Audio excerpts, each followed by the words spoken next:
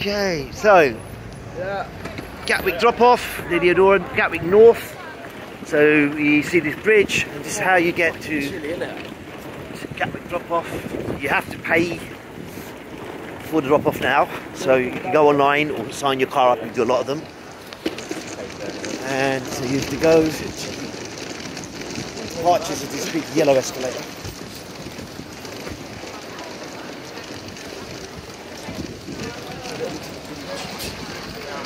Yeah, you can see it got full. Yeah.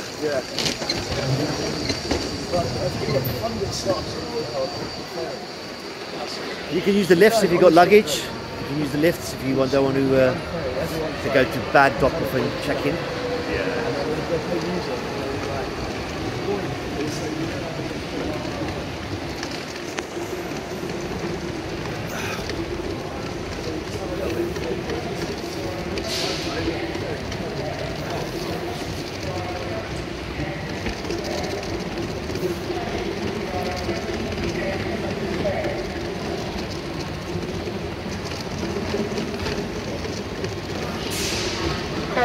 You are approaching the end of the train.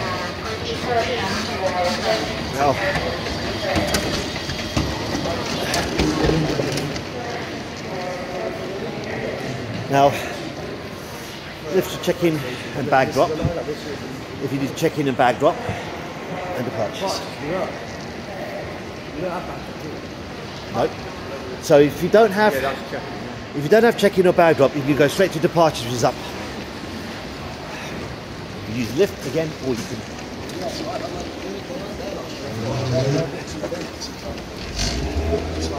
Yeah. Quite big.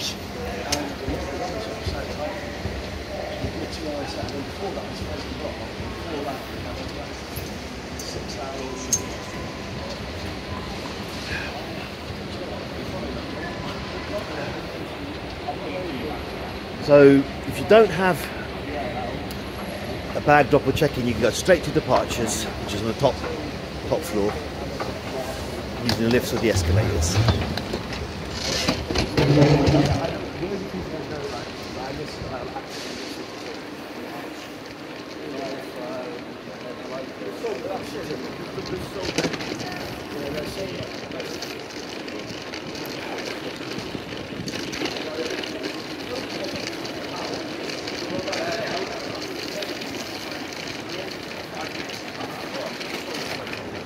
And there we are.